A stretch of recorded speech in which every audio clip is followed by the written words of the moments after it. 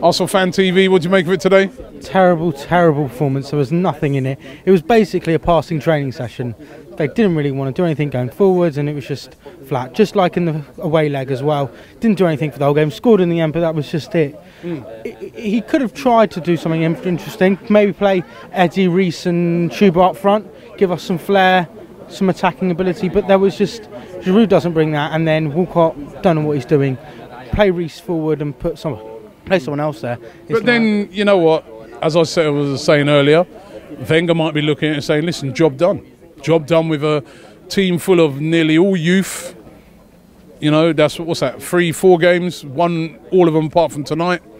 Job done, we're through to the next round. What's everybody moaning about?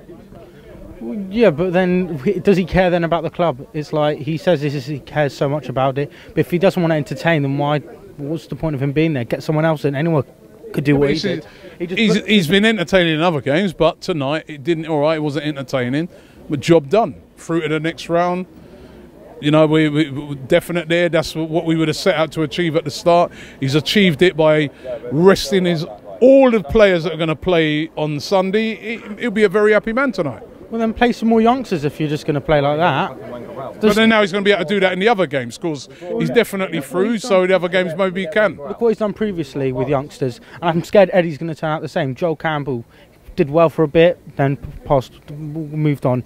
Benik did the same thing, moved on. Chuba Akpom right now is doing the exact same thing. I'm scared it's going to happen to Eddie as well. They all just Wenger plays them for a bit and then moves them on. At least he plays them though.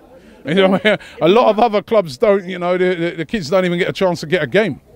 But then it doesn't matter that he plays them for a bit because they don't do anything. It's good. They got a good game time and then play League One for the rest of their career. What's the point of doing that? Do you see any of the young players out there that you think to yourself, it's way too early to judge, but any of them that you think that potentially they could be first teamers in the next couple of years? I think surprisingly Joe Willock did quite well today. I think he was trying to do something which no one else was really trying to do. But yeah, I think Joe Willock's improved today, and then move on now to Sunday. Can we win? Well, hopefully Alexis has got something to prove, trying to get a transfer in January to City. So he's trying. His audition.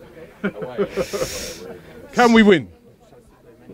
Yes, we can always win.